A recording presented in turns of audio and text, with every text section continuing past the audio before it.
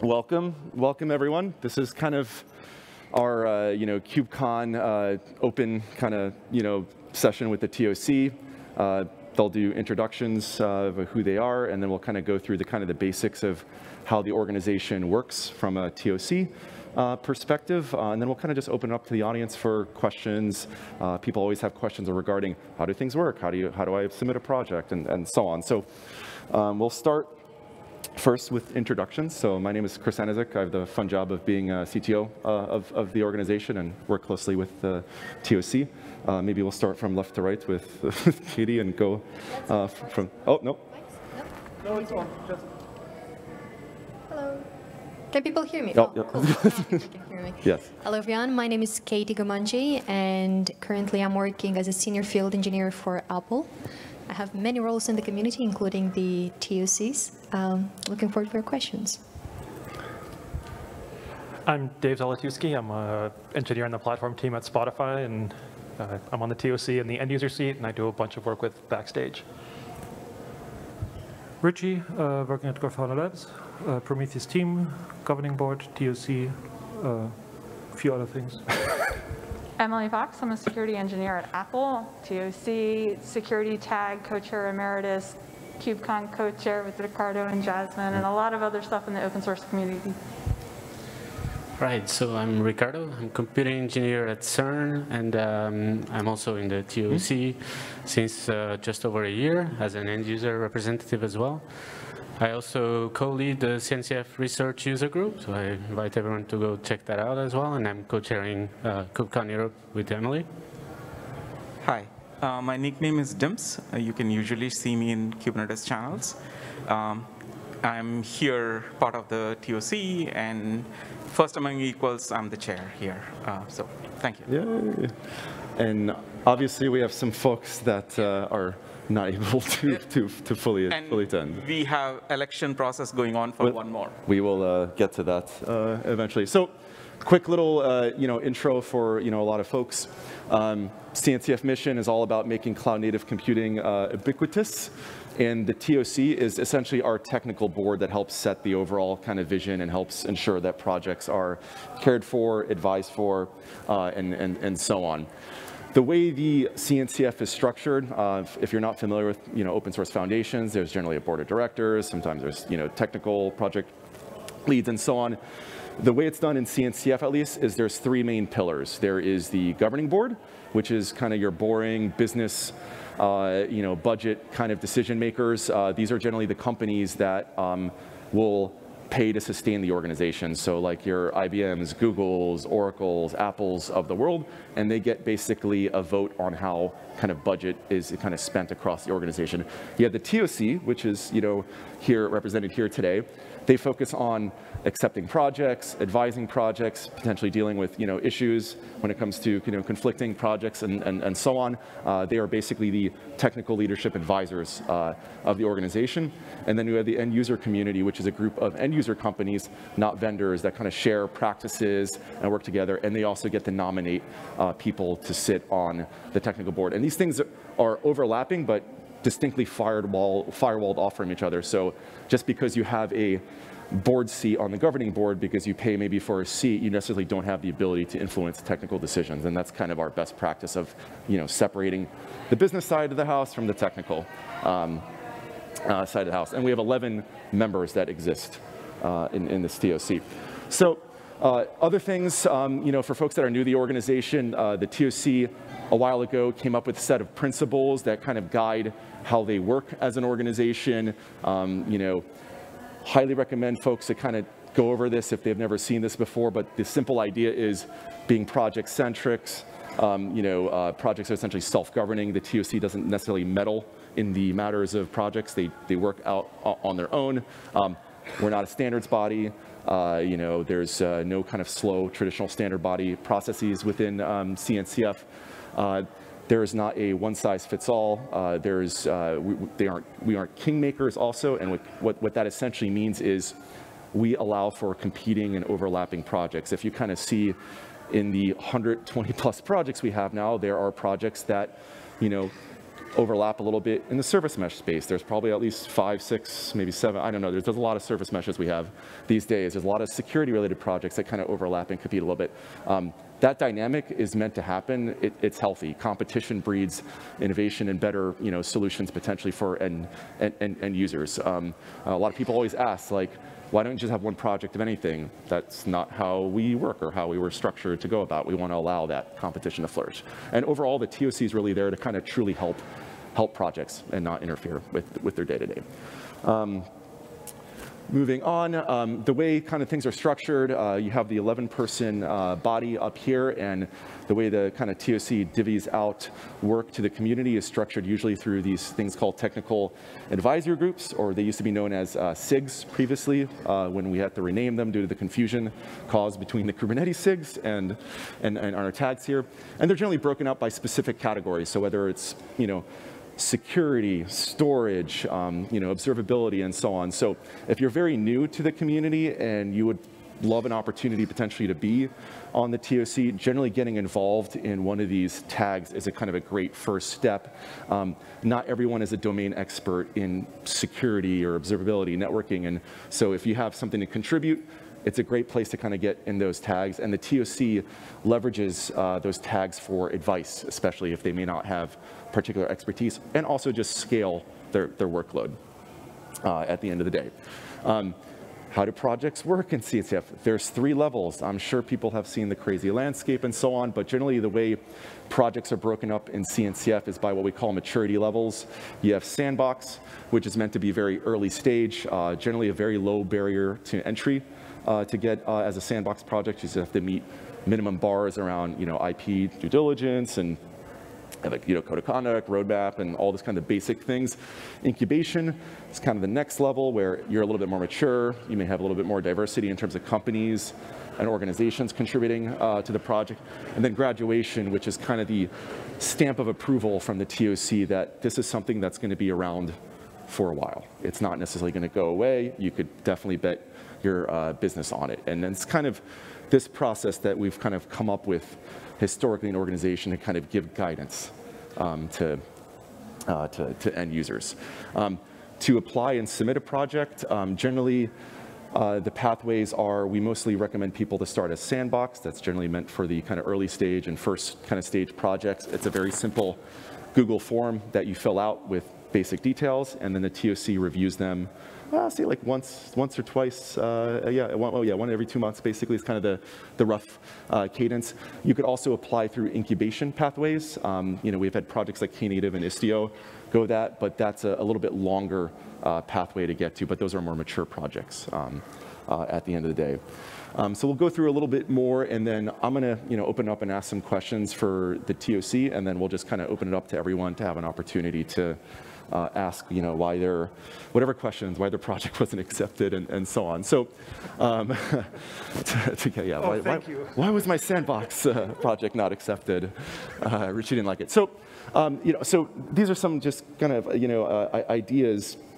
But the question I'll kind of start off with before allowing the audience to kind of open up is, we have 128 or 7 whatever projects in the CNCF, covers all sorts of aspects of cloud native computing, and we've kind of expanded that over the years. If you look at the landscape that we have in CNCF, huge, multiple categories. We're almost 7 years in the evolution of this organization. What is missing? What's next? Essentially, what needs to be filled in potentially that currently is not there, or what potentially needs to be consolidated? So basically, my question to you is, what do you think kind of the future missing gaps that still need to be filled in the organization over the next, 6 to 12 months?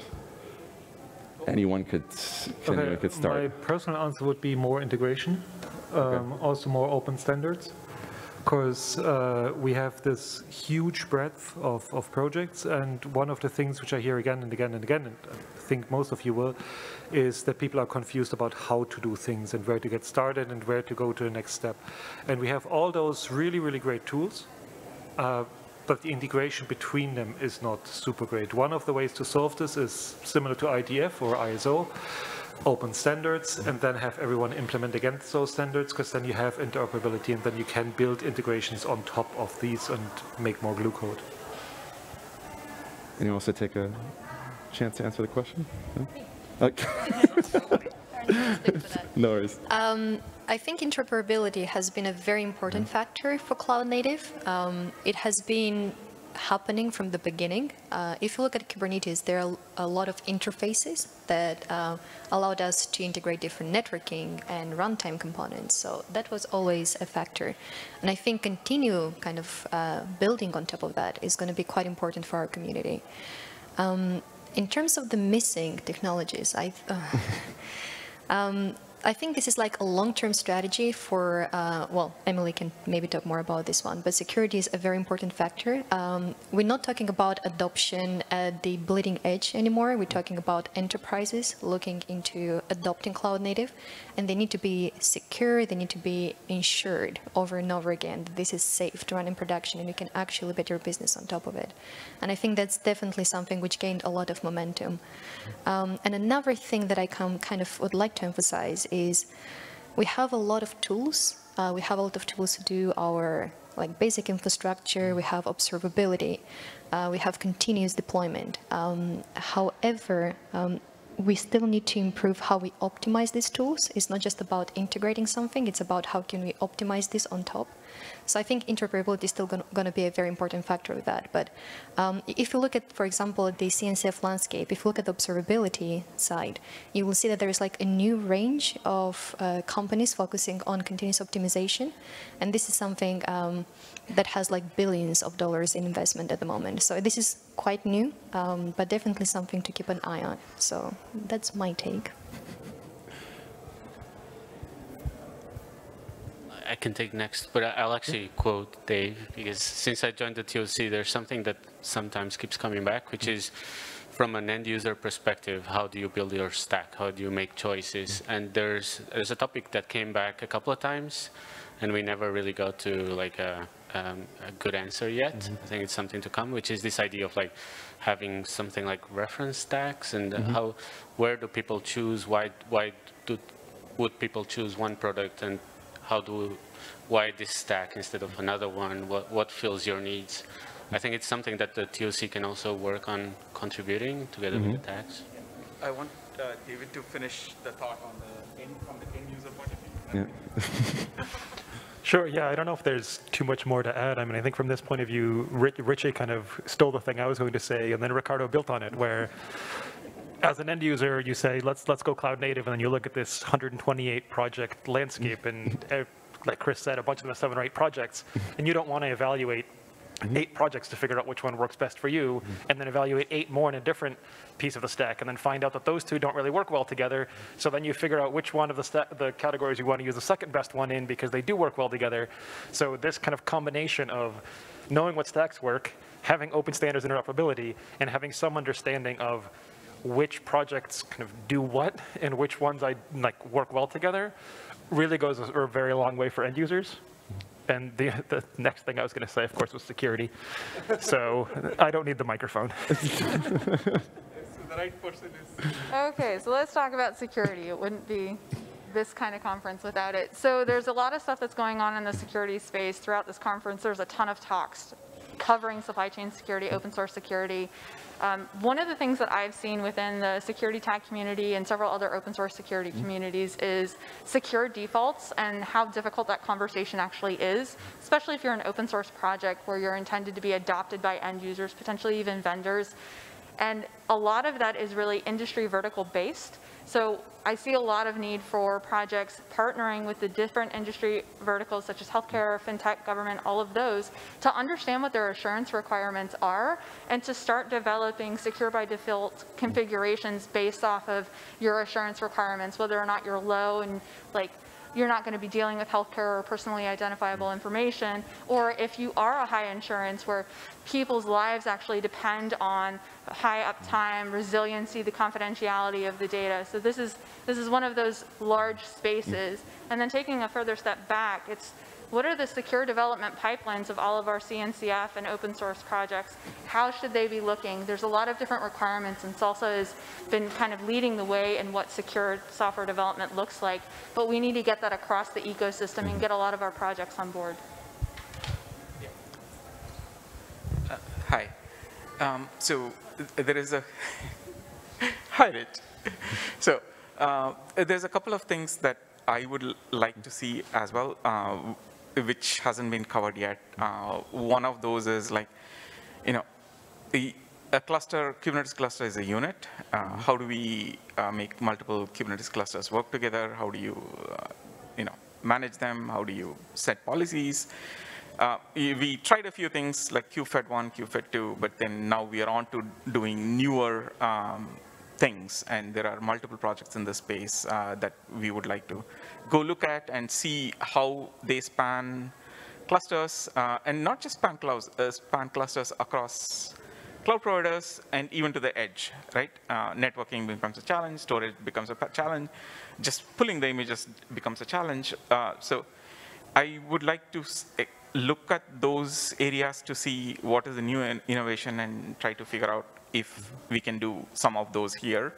That is what I would like to look at. Also, there's always cutting edge stuff that we've been wanting to do. Like, at one point we said, okay, serverless is the cutting edge, so let's do serverless, right? So, and then Knative is came into us, and so there are other things like WASM-related stuff is happening, Rust-related stuff is happening in the community. Like, how do we welcome them into the cloud-native world, and how will they fit into the things that we are doing, right?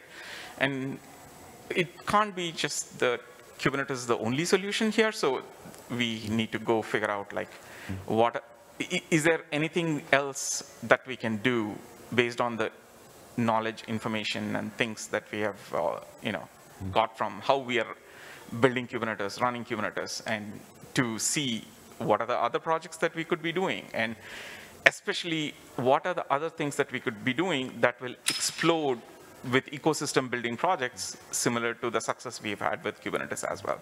So those are some of the things that I would like to think about. Awesome, I'll kick it back to me. So one more question before opening it up to folks in the audience. So developer experience, huge kind of problem depending which projects use. I'm a pretty terrible engineer, but things like Prometheus actually very easy for even me to kind of get started and work with. Kubernetes a little bit more difficult depending which way you go, K3S or everything.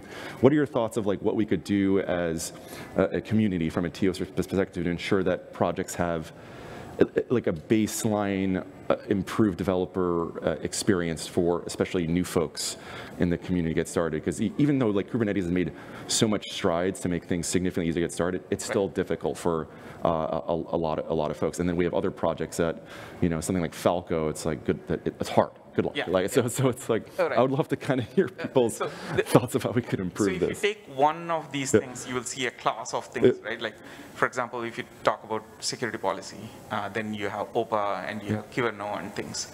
And if you have CNI, then there is a set of things that are kind of standard. They work kind of similar fashion. So, but there are de facto standards that we end up building, or we collaborate with multiple communities and get them to go together lockstep, so it becomes easier for the end user to adopt, like OpenTelemetry that we were talking about. So I'd like to give this to Richie so he can complete the thought on observability, since you asked about Prometheus. I don't think this is mainly about Prometheus. Maybe the one thing about Prometheus and Kubernetes, for those who don't know, those were like the first two projects, and it's kind of a little bit cheating because Borg and Borgmon share history, so Prometheus and Kubernetes share history, but they are super well integrated with each other, so they uplift each other, and that's one of those things where you can see that early integration keeps paying forward forever. As to the actual question, hire 10 tech writers, hire 2 people who just do CI/CD and stuff for the projects, because speaking as the second largest project, like the second project within CNCF, and pretty much everything is second after Kubernetes. Kubernetes has its own resources. That is not the case within CNCF across the projects.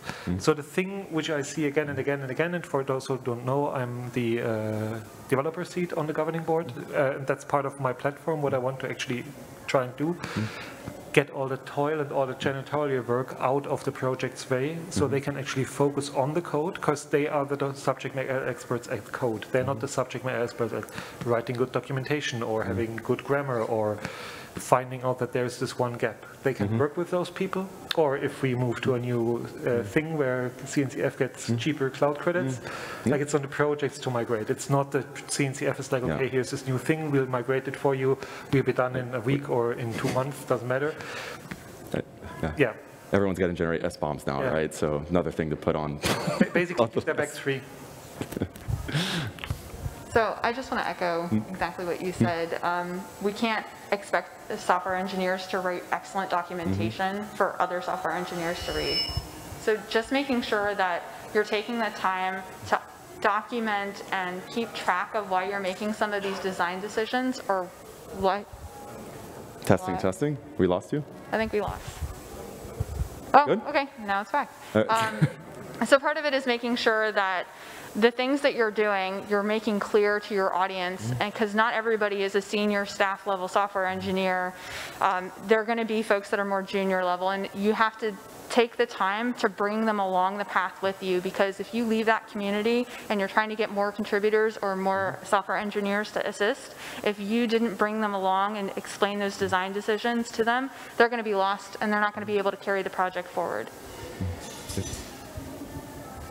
Anyone else? Cool. All right, we have about 10, 15 minutes, and feel free to open up questions to, I think we have a microphone in the middle, I guess, over there. So if anyone wants to ask questions, don't be shy. It's very rare to get the TOC in one place. Also, if you want to, Josh, you can just grab it, ask your question, and just give it to the next person, so we have a runner. Yeah, we're in a tough situation where we have limited mics. Or you just go there, both ways. Okay, or yeah, you could form a line and kind of go. Onto it. Hi, y'all. So I have a question. So the original mission, and I love that you all started with what is the mission of the CNCF and the TOC. It all hinges on the definition of cloud native, and I know that there is an official definition of cloud native, but that's still open for participation. So I think so much of what the TOC does really hinges on that sort of, I know it when I see it with respect to cloud native. So like, I guess, have there been, do you each, do you have your own sort of spin in terms of what you think of when you see cloud native? What does it mean for you, and how does that influence the decisions that you make on the TOC? Joe, thanks for this question. So we struggle this every time we try to vote in a new sandbox project, literally, right? Like, sometimes, for example, we were looking at projects that is plugins for VS Code or IntelliJ, and like, what is the cloud native stuff out there, right? And do we need to get them in? Is it going to be beneficial to the community? And is it going to improve the developer experience? So those are some of the kinds that we think about. There's a debugging tool in the community. Is it cloud native? Does it help debug cloud native applications? Then, how much relevant is it a side business of the project to debug cloud applications, or is it the whole business, right? So we start looking at those kinds of things. So yes, the Google form is simple, but we do have to each of us have to spend time on looking through all the things that the project brings into our ecosystem. And the other angle I also think always is, hey, is there any common things where existing projects can go help out those new projects that are coming in, or if there is good back and forth things happening, there's a good feedback loop happening, which will improve everybody together. So those are other kinds of things that I look for, in addition to the definition of the cloud native itself. Anybody else wants to add to it? Do you think you'll ever update the definition again? Because I remember, bless Brian Grant's heart. I think he spent a long time trying to push that through, and it took probably 6+ months of I don't say bike shedding, but like collaboration Yes. to get something written down. I honestly think we should at some point, and it's not here yet. And we are still trying to make sense of where we are and trying to build a complete picture for the people who are using. Yeah. So the other thing about the mission statement also is the main thing that we have in mind to get things across is a CNCF end user, can they rely on the set of projects that we have and rely on the health of the projects that we have to build and sustain their own businesses, right? So that is the game that we are in, and that's what we need to look at. Good, cool. Thanks, Joe. Good, is that answer good?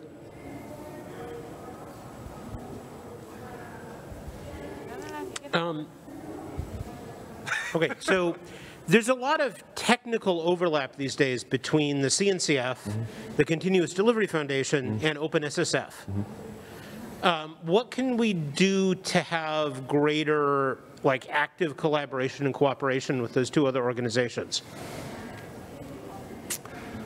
Yeah, Emily, start with it. So I'll start. So I obviously am on the TOC, former security tag co-chair, but I am also becoming more and more active within the Open Source Security Foundation and a lot of the initiatives there because I've recognized we have a lot of overlap in activities. And in some cases, some of the work that our foundation has done has really kind of set the stage for how we can continue to move forward in that space.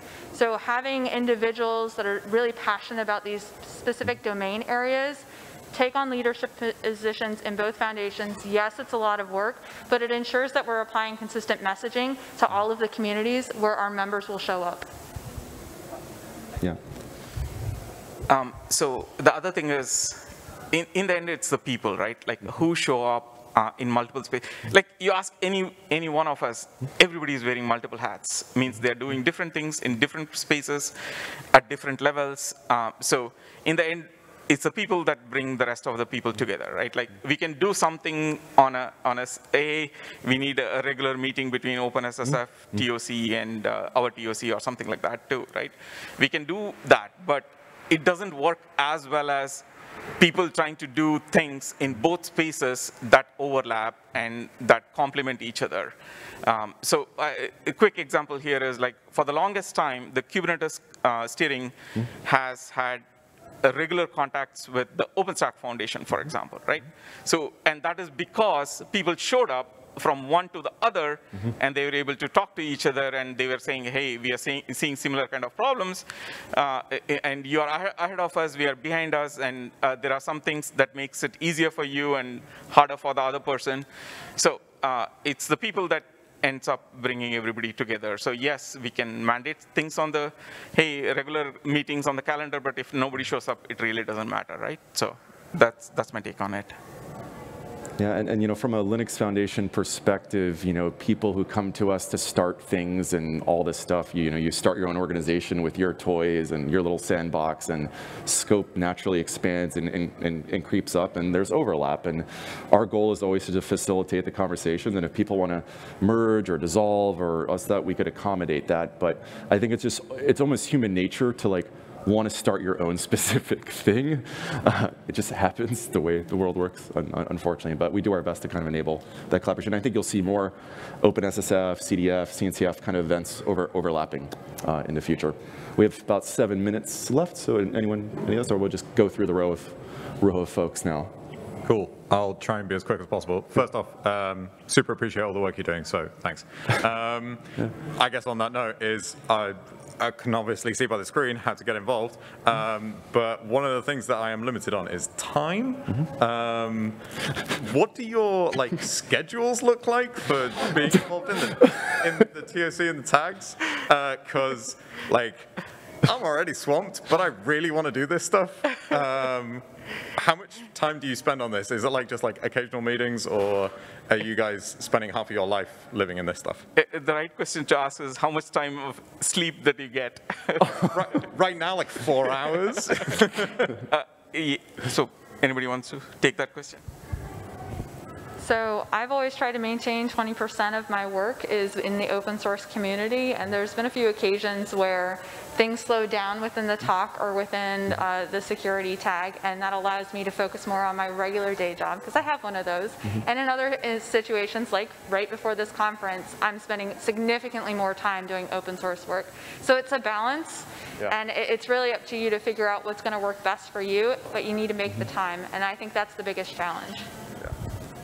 Maybe I'll just add something to that, but I would just say that it's time that will pay back as well, because you get a lot of exposure to a lot of projects, but also end users. Like doing due diligence for a project for incubation is super interesting. You will get in contact with a lot of people, interact with different types of projects.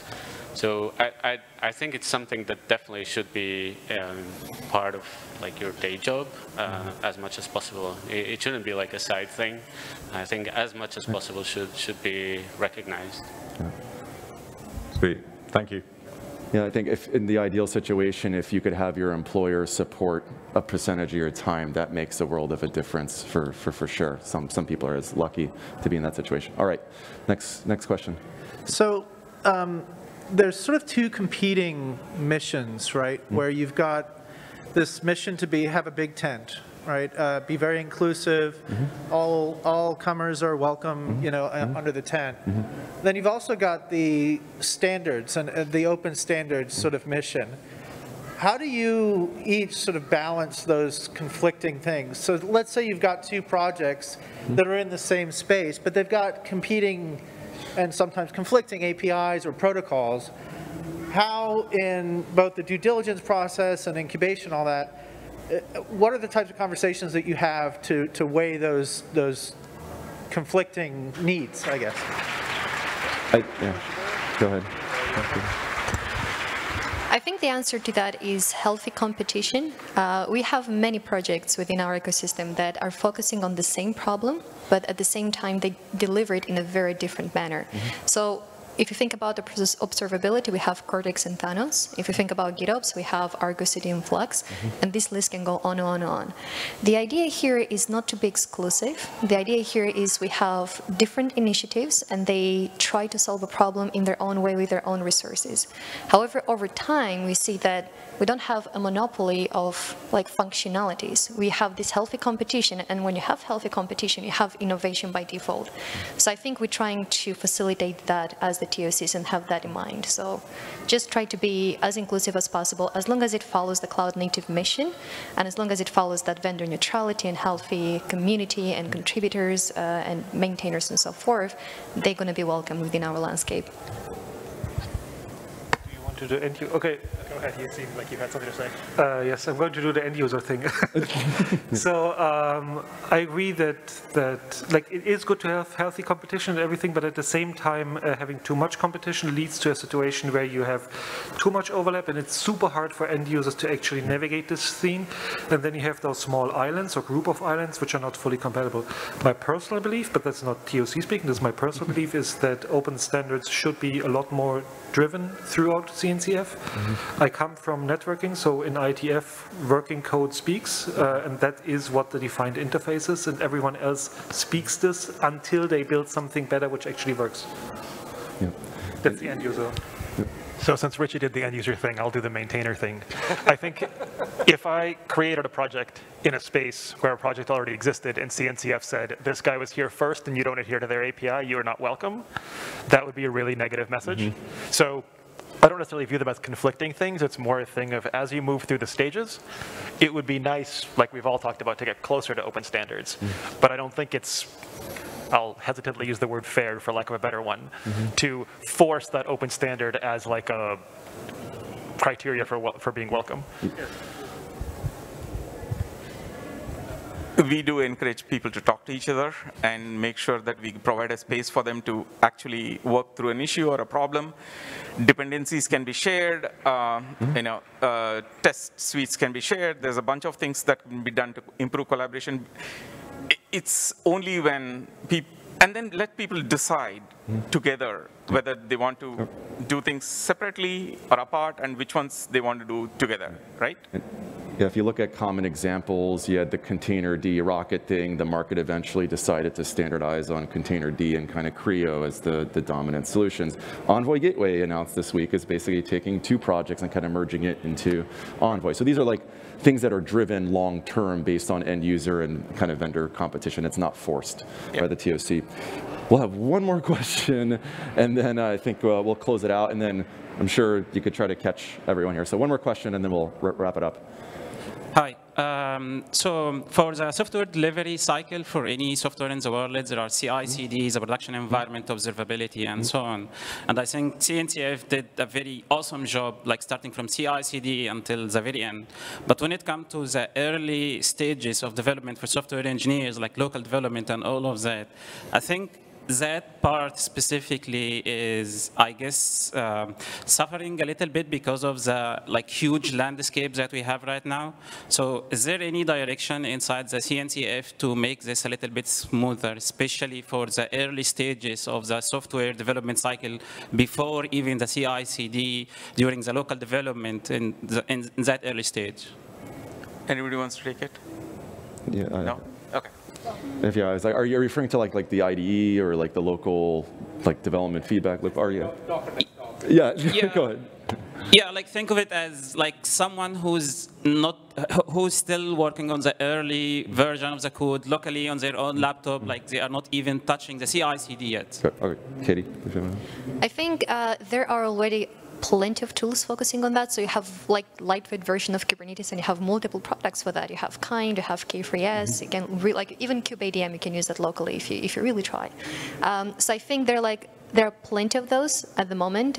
However, I think it really depends where you'd like to focus on towards. Is it just application deployment, or if you like to integrate different networking components or different storage? That becomes a bit more complicated, and this is mainly because you have different providers, and they require integration with a third party, so you cannot really do everything on your local machine. If it's just like hello world, definitely very easy. If it's a bit more complicated, I think that's definitely something we need to improve. If you want to do it locally, so for example, let's talk about load balancer. If you want to kind of use a load balancer service, there is a tool. Kind of slips my mind now. It's not metal free. MetalLB, that's the one. So you can use that one, but even that one is requires a bit of tweaking and making sure it works smoothly. So definitely an area for improvement when it comes to the next level of bootstrapping your application and not just have a container running locally. Okay. All right, we're a little 2 minutes over time. I want to thank the TOC here for their time. I want to just stress, everyone is generally very accessible, even though everyone's a little bit busy. Feel free to reach out, send an email, Slack. Everyone generally will respond eventually. It's very kind of a great group of folks we have up here, and they're here to kind of serve the community and advise. So thank you for your time. What? In the halls every day. Yeah, DIMS is pro hallway track. So it's all right. So thank you, everyone. Thank you. Yeah.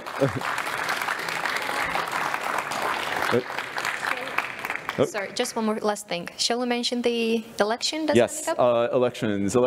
Yeah, final thing. So Cornelia has stepped down, from the TOC. So this means we have an extra slot opening, and it's part of the governing board tranche of slots. So it means the governing board helps nominate and kind of vote on this. So if you're interested in potentially having an opportunity to run in this, please reach out to me or any TOC members, and we kind of walk you through the process, but it's fairly rare for this type of thing to occur. These happen in tranches. Usually it's a couple-year style term. So it's an opportunity. So feel free to ping me or reach out to any folks, and we'll help you with the process. So thanks for the reminder there.